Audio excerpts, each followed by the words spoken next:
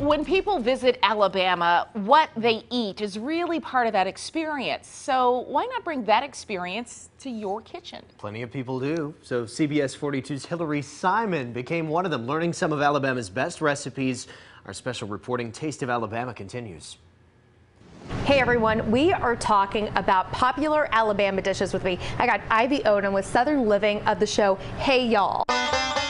First, we got an Alabama appetizer staple, the fried green tomato. I'm gonna drop it in this wet one and then use my other hand to get into this wet stuff. This is 1 egg and 1 cup of buttermilk. For simple purposes, we made an orderly line, flour, egg and milk, and then the final touch. This is 2 parts cornmeal to 1 part flour. So basically a cup of cornmeal and half a cup of flour. Let it sizzle on a cast iron skillet until it gets a nice golden brown. Next, fried chicken with an Alabama twist. So what makes a fried chicken good? Gosh, okay, I like to start with a brine or a marinade or a good old-fashioned soak. Basically, you want to bathe your chicken. So the secret ingredient that I was telling you about earlier is actually marinating the chicken in Alabama white sauce. Oh yes, white sauce, which is mayonnaise, apple cider vinegar, and spices. After it's marinated overnight, we follow the 3-step breading process. Flour with salt and pepper, then buttermilk and egg, and then coat again with flour.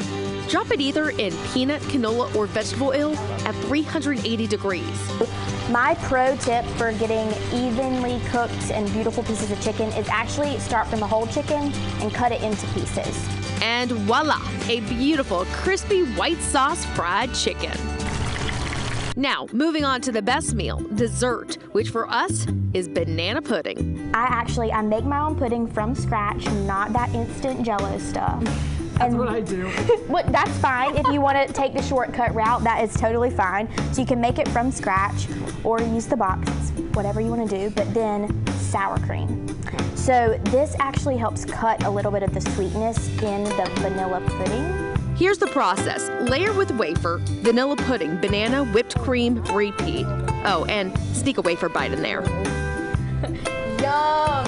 When it finally came to eating, we had few words because, well, we were just too busy enjoying ourselves. Alabama recipes don't disappoint. Cheers. Woo!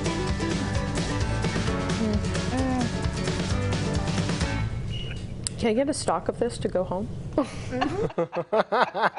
Oh man, now if I can only find someone to cook them for me. That was Hillary reporting. If those recipes look good to you, you want to try them at home, head over to CBS42.com. We've got all the recipes posted there. Voila. Yep.